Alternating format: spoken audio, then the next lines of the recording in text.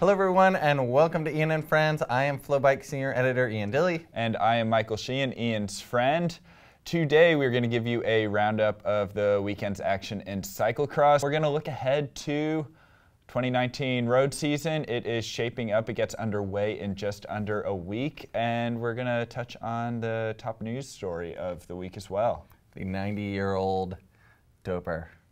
Cheater. All right, let's get started. Yeah, we'll get back to that one. Anyways, over the weekend, we saw the birth of a new cyclocross race. It was a university campus in Brussels.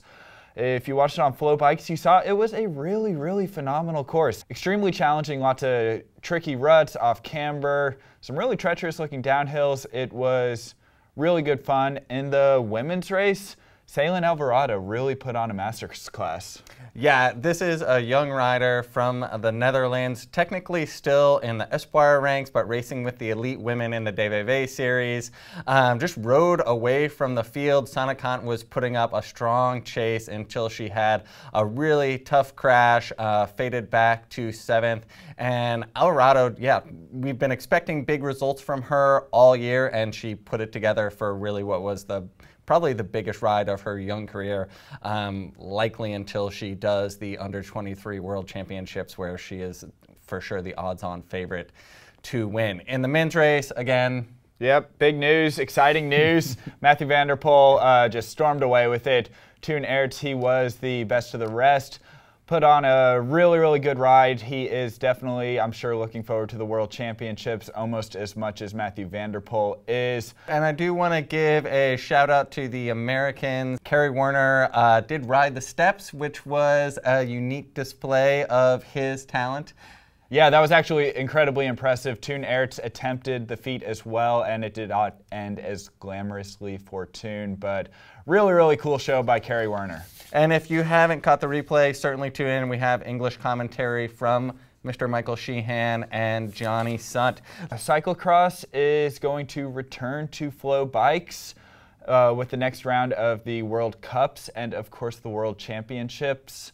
All of those races are going to be available live and on demand to our Canadian viewers. Let's get into our 2019 road season. We're going to talk about 3 big stories that are not necessarily on everyone's radar. To start, the Tour Down Under. In just about a week's time, we are going to see the World Tour calendar start up in Australia. One of the main features of the Tour Down Under is the stage, which ends at Wollonga Hill. It is the first time we see the road racers tackle an explosive finishing climb.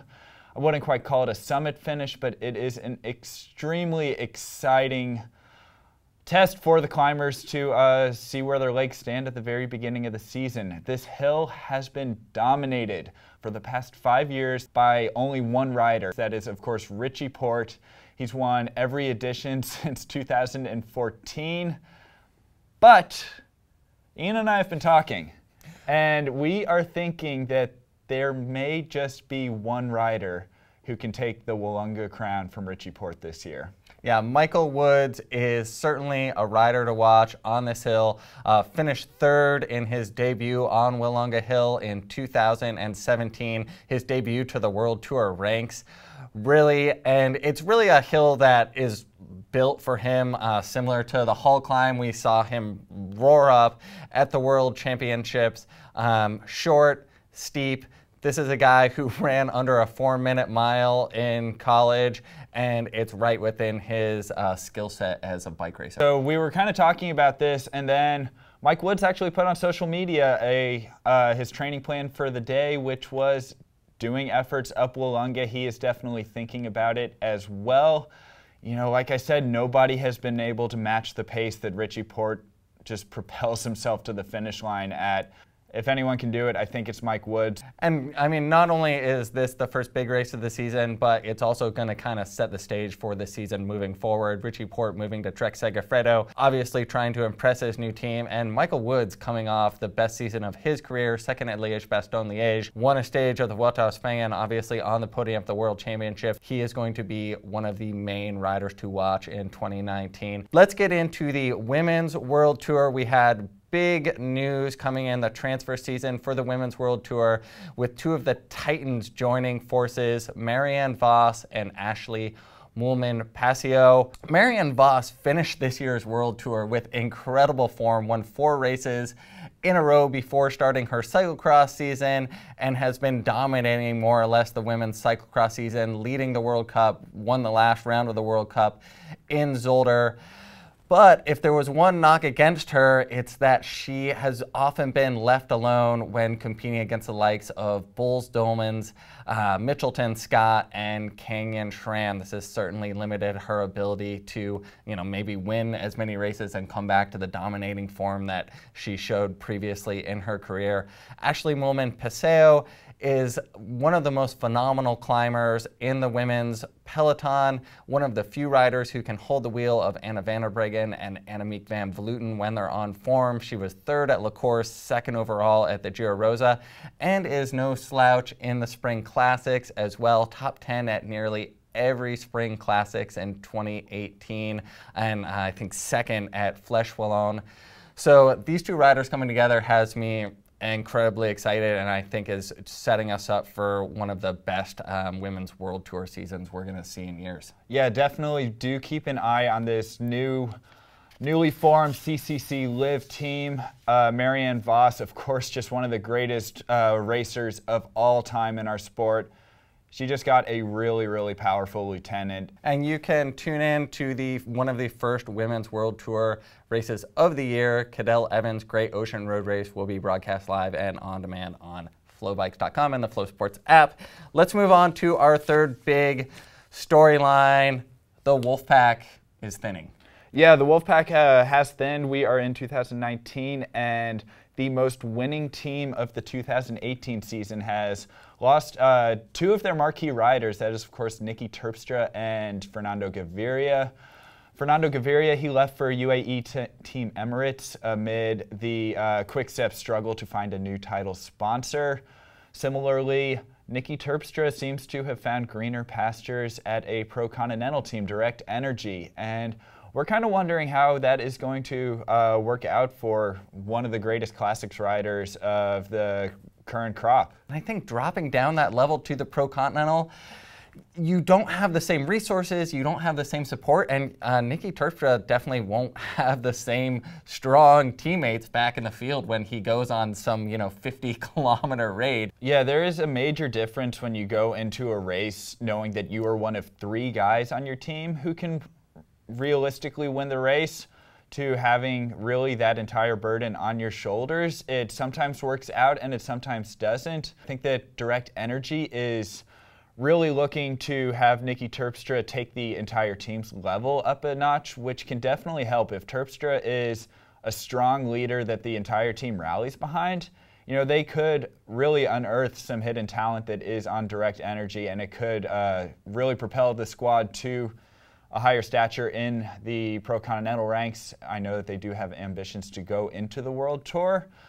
So that is one possibility, but it is going to be a lot of pressure on Niki Terpstra's shoulders. Looking at what Quick-Step has, the new Dusenik Quick-Step squad, they have shifted to the future generation. One exciting rider, of course, is Remco Evenepoel. He won the Junior World Championships in both the individual time trial and the road race, and he is going to be beginning his season with the new Quick-Step squad down in South America. Yeah, this is a rider who has been dubbed, a lot of expectation cast on his shoulders as the next Eddie Merckx, the next cannibal of the peloton. And the way we saw him ride at the World Championships, he is certainly living up to that title. One of the most incredible performances we saw at the World Championships last year. But at the same time, this rider is only 18 years old.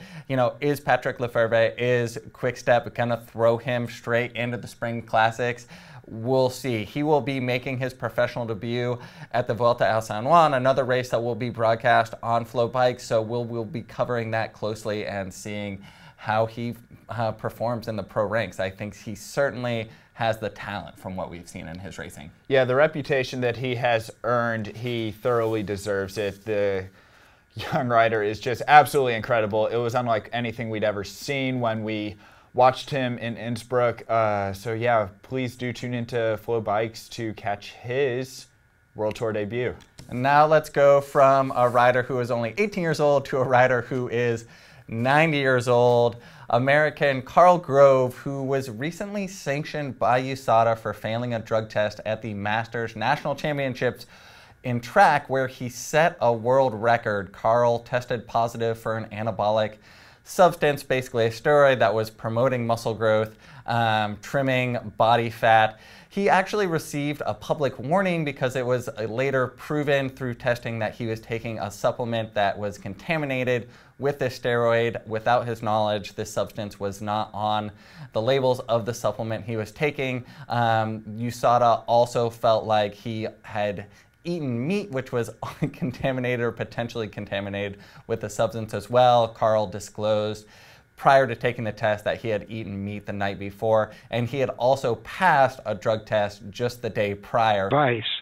So he goes in the 10th and he breaks a world record, which you probably know is really, at that age, they call them world bests, because they're kind of hard to absolutely validate. And they drug test him, and he passes, and everything's fine. Then he goes the next day, and he sets another world record, and they drug test him, and they find some trace elements of an anabolic steroid. You know, the whole, you can read that through the article.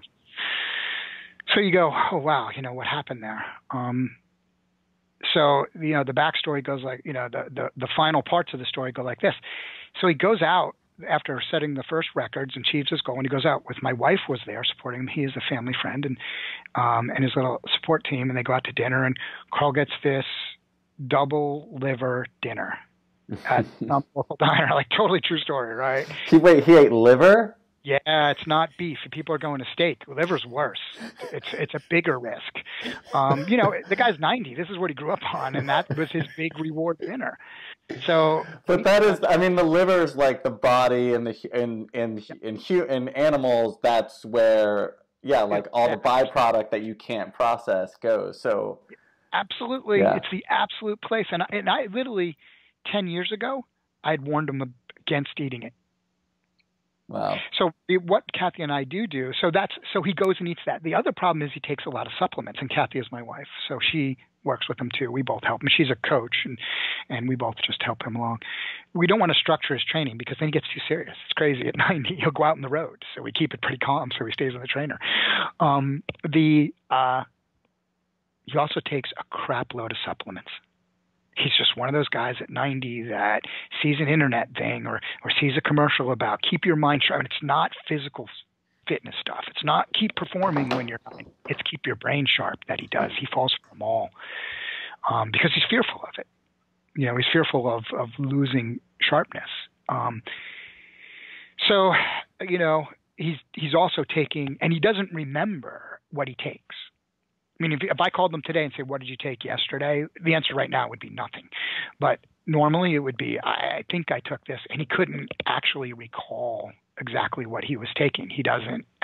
At 90, he's just, you can imagine, right? I don't even need to explain. You can imagine what you would.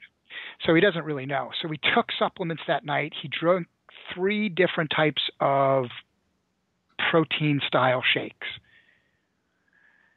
And then and then he fails the next day. So USADA then picks this up. We didn't get a notice, and I think my overarching is USADA handled this at a very high level. They had their highest level people on this because they knew right from the get-go they had a PR nightmare in their hands. But what were they going to do I think they were very professional and handled it well because they were stuck in a rock and a hard place. Given their druthers, they would love to have not had to test Carl, and they would have loved to have let this one go away. But I think they did the right integrity thing. They had to deal with it in some way. And they really looked deep with Carl because Carl also doesn't have any money to defend himself. Yeah. Yeah, he's 90 and he's at the end of his economic ropes. And so he couldn't afford to test supplements or do other things. So USADA tested them. They requested what he took, but it was 5 months later. He doesn't remember what he was taking the day before, and let alone he didn't have. So he just gathered what he was taking and sent them samples, and they found contaminated samples. Now, something different than what they found in his urine, which was, so they were just kind of pointing out the fact that this was an issue for him, and it ended up making it in the press release. What didn't make it in the press release is it's also trace amounts. Right. Which would have helped to just have said that. And then what they also could have put in the press release is, what is the science of what happens to a 90-year-old dude when he takes anabolic steroids? Right. Because anybody who does research says it's probably 80% likely to kill you within 24 hours. Wow. Because it affects your heart and blood pressure and all that stuff when you first do it. Yeah. At his age, the death sentence. Do we really see a 90-year-old guy sitting in his hotel room injecting bovine steroids? Right. And one of the more harshest ones out there. And so what happens to Carl, when somebody asks me, friends ask me, here's my explanation. It's like tuna fishing, right? And it sounds crazy, but it's exactly the good and the bad of USADA. They catch dopers like tuna fishers that aren't, responsible. They cast a broad net and they catch a lot of tuna, but there's some dolphin in there.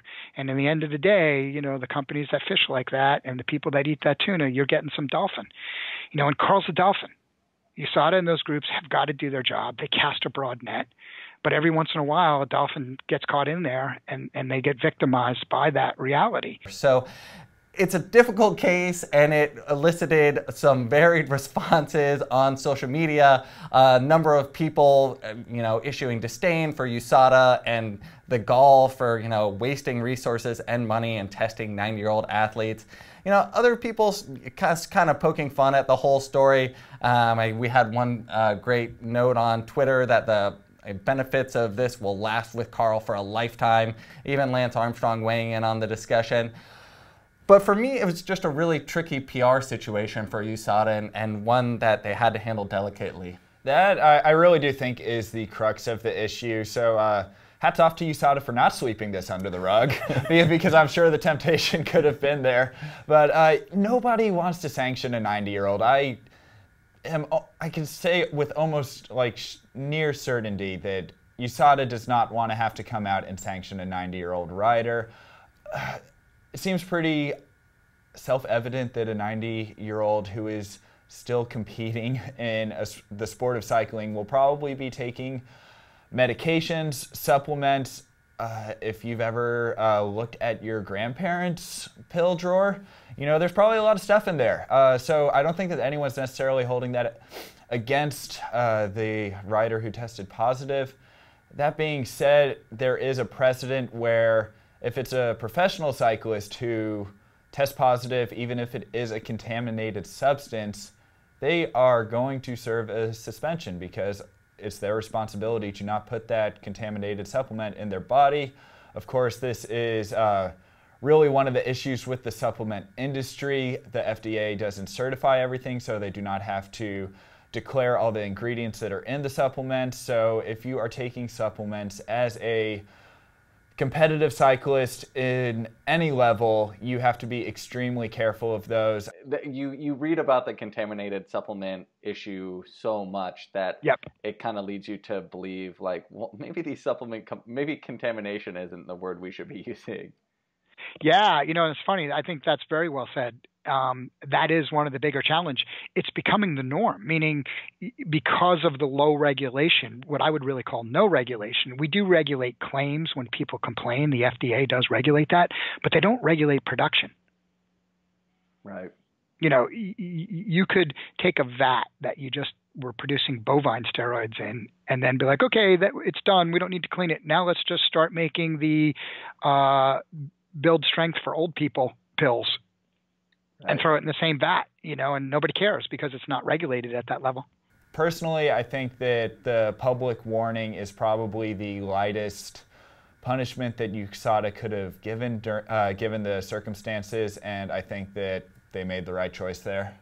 Yeah, from what we know about Carl, he is obviously a dedicated and very serious athlete, and I think if the roles were reversed, if he was competing against someone else who was taking something, knowingly or unknowingly that was benefiting their performance, And I think he would want that athlete to be held accountable. And what we know about his response is that he is holding himself accountable for what was found in his body, what he was taking under competition, under the rules of competition. He was afraid he cheated, and he wanted to be a good example there, that if you make a mistake, you have to own it. And that's the message people need to hear from. Here's a 90-year-old guy just trying to live out his life as an example, who did make a mistake because he ate the wrong foods. He's putting stupid supplements in his body. I mean, he takes like 20, 30 supplements a day. It's crazy. Right. And he got caught, and that's his mistake. When I first talked to him, he said, "Tim, I got to tell you, you've warned me about this, and I screwed up." And amateur testing, there are cases like this where an athlete like Carl is unknowingly taking something, and it's sort of a sad story and an unfortunate situation where his name is sort of dragged through the mud for failing a test. But there are cases that we see all the time as well in amateur racing where guys, are taking, steroids, other substances, simply, sadly, to win amateur bike races. And so I think at the end of the day, at least for myself, I am happy that there is amateur testing, and that if people aren't playing by the rules, then they are being caught. Yeah, and I also like to think that when I'm 90 years old, I won't care what anybody thinks of me. And I do hope that this was an honest mistake, as it seems to have been on Carl's part, and hopefully he is sleeping well at night. Yeah, I think for me also, the bit larger story, I think for everybody, is the sheer fact that a 90-year-old is still not only competing at the highest level, but competing at all. So kudos to you, Carl. And we will be back with another episode of Ian Friends soon. Thank you for joining.